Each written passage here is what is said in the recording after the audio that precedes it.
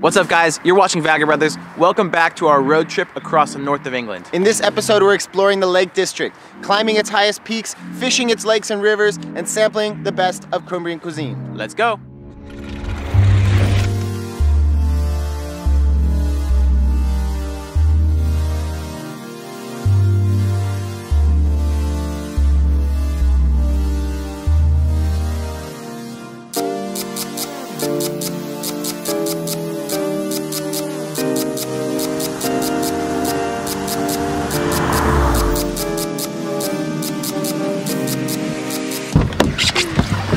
All right, well, first up, we are at Honister Pass. We're at Honister Mine, and we're gonna be doing some pretty fun stuff today. It's the last functioning slate mine in England, so we're gonna use the climbing technique of Via Ferrata to go along the face of the mountain and then into the mines. Supposedly it could get kind of hairy up there.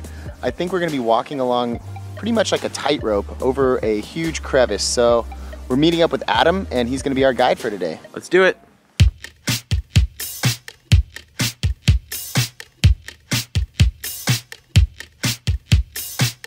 The mining here dates back 800 years. 800 years? 800 years. So my name's Adam, and we're here to do the Via Ferrata, which is Latin for the Iron Way. It's basically metal rungs that's stapled into the rock face. If you have vertigo, this is definitely not the sport for you. Let's go! You right back there, bro? I'm good, yeah. If you've been watching our channel for a while, you might know I have a massive fear of heights, and now we're looking at this bridge, which looks like a telephone wire. We're gonna have to walk on that over this valley. Yes!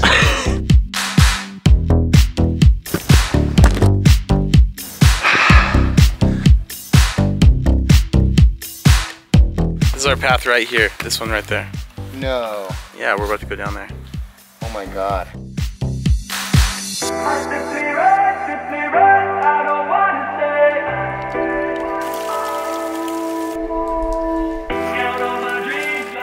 How you doing down there, bro?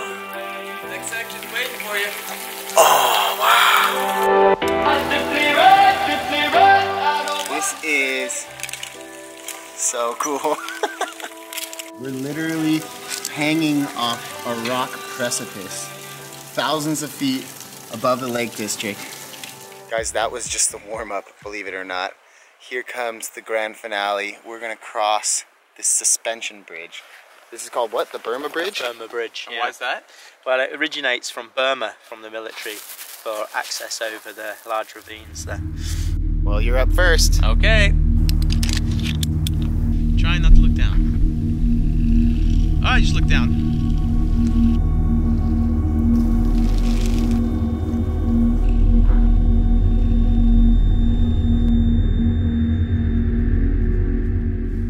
This is the most spectacular place. I'm just standing on a little metal wire. This is nuts, check this out.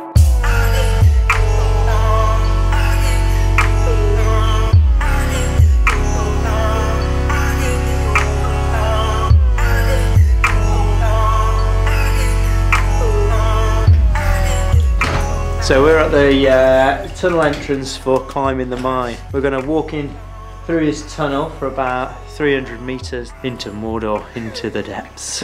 Let's go for it. Yeah. Hope you're not claustrophobic.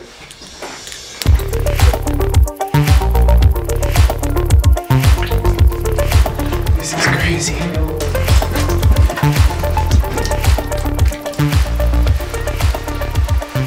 Pretty incredible, guys. Right now we're inside like a cavern, this big opening. We followed what was once a little railroad track, which they would have been using to ferry out these big slabs of slate. But I cannot imagine what it would have been like to live down here, to spend your entire life down here, to be an 8-year-old kid working in a mine like this and then living and dying here. Pretty grim existence.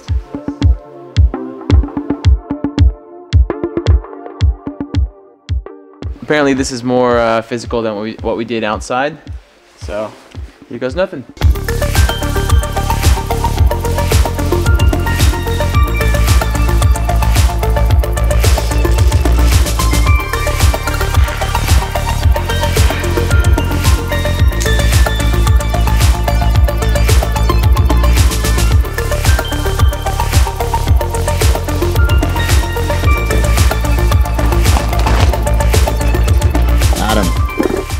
Thank you, man. That was so cool. My pleasure. Well, we made it out of the caves. It's a beautiful day still, and now we're heading down to Ambleside.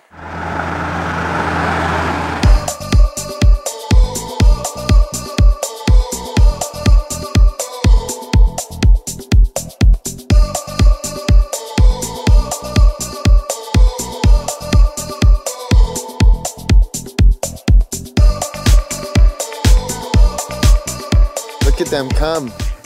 Come, little duckies, come. What's up? Come on up. Let's run the vagabrothers.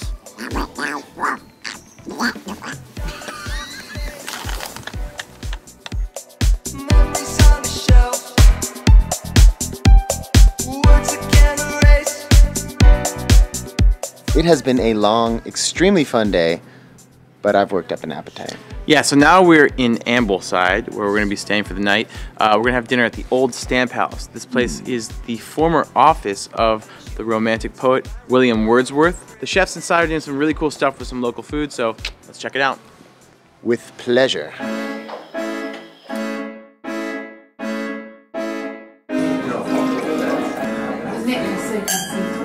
We aim to provide an experience of the food and the food culture of Cumbria, so we use the native local ingredients and try and offer visitors to the area an experience of what Cumbria has to offer.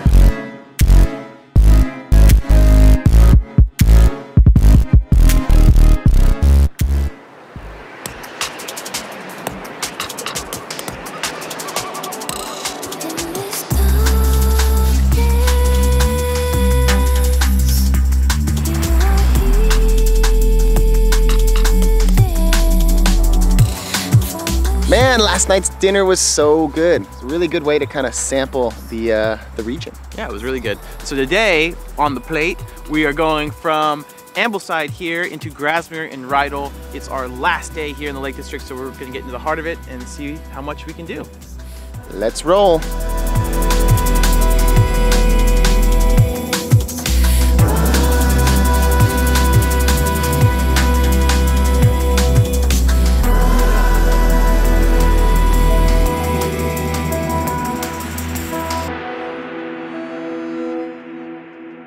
Okay guys, so we just got to Rydal Mount. It's in the village of Rydal, which is right next to Ambleside.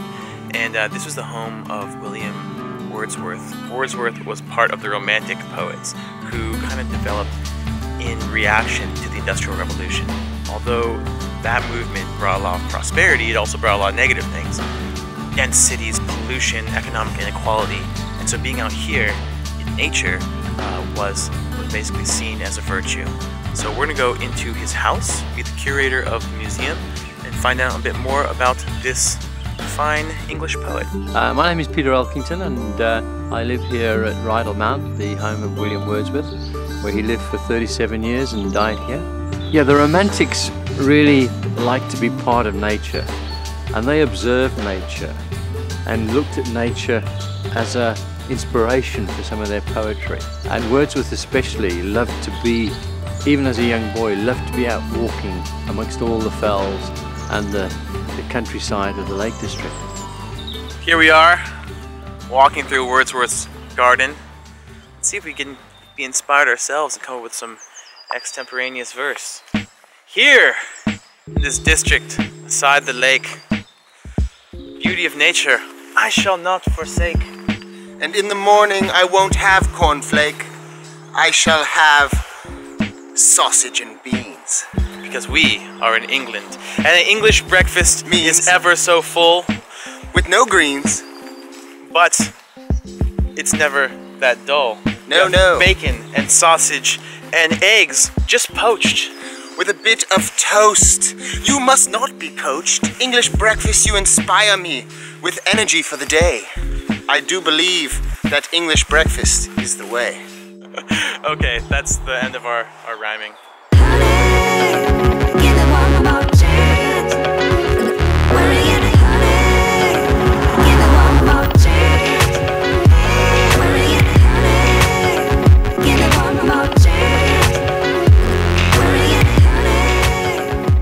To wrap things up here in the Lake District, we've come to Esthwaite Water, where we are going to try our hand at fishing. We're gonna have a fly rod to try and catch some trout, and we're gonna have a spinning rod to try and catch a pike. They've been referred to as a effing great white shark of the lake. I'm picturing this starting off like the river runs through it and ending like Jaws. We're gonna hop in one of these little boats, paddle out there, and spend a bit of time on the water.